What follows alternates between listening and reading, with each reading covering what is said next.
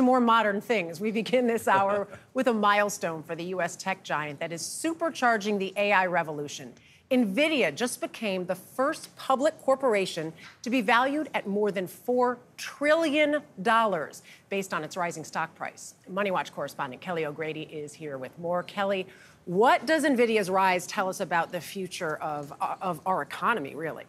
Well, look, I mean, this just goes to show you that investors are betting there's going to be no slowing down in the AI arms race. And they think Nvidia's products play a central role in this. So the California-based company, it makes semiconductor chips that are used to power AI systems. And as major tech companies from Meta to Google build out their own AI products, they're using Nvidia's chips to do it. Now, the company's valuation dipped back below $4 trillion at market close yesterday, but it's still the most valuable company in the world.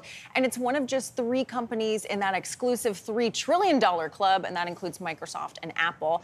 There's little competition for Nvidia, but it is well positioned to continue growing. The only thing that could stop it is tariffs could make their chips more expensive.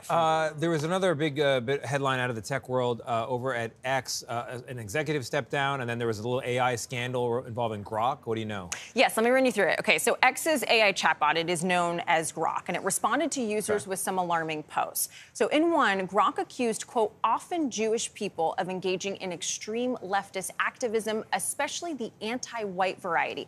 When asked which 20th century figure would be best suited to address that alleged trend, Grok responded, Adolf Hitler, no question. Since then, that post has been deleted. A statement posted to the Grok account said X was aware of the offensive posts, working to remove them, and had, quote, taken action to ban hate speech before Grok posts. Meanwhile, the shakeup you mentioned, right, at the top of the company, X's CEO Linda Yaccarino announced she's stepping down after 2 years at the helm. She didn't give a reason for her departure, but it is coming at a tough time for Elon Musk. He's fallen out of favor with President Trump, and Tesla's value has dipped by around 5% since Musk announced he intends to start a new political party. Lots going on in his world. There was an interesting line from Grok. Grok, in the apology, said, facts matter more than edginess. Kind of a good guideline for the fair. General. For all of us. For all, Grok needs to get it together. All right, Kelly, thank you so much.